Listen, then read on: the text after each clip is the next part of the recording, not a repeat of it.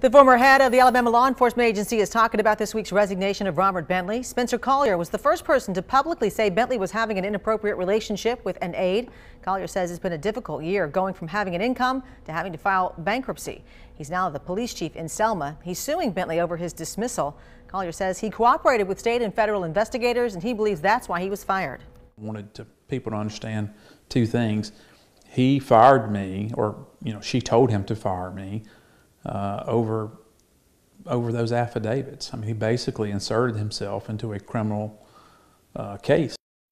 Collier says he isn't trying to take joy from Bentley's resignation, but he believes people get what they deserve, and he thinks Bentley dodged a bullet by agreeing to a plea deal.